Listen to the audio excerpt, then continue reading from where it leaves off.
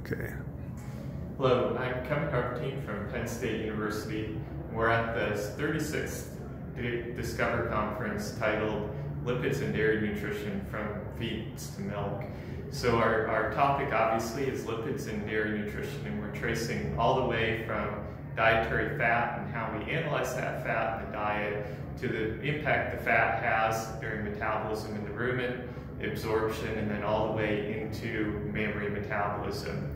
I'm going to wrap up the conference talking about the effective changes in fat on the manufacturing properties. So we're trying to go all the way from feed to issues that are important for both the producer and consumer. We have a great attendance, over 170 people registered, including people from across the world in many universities in the US.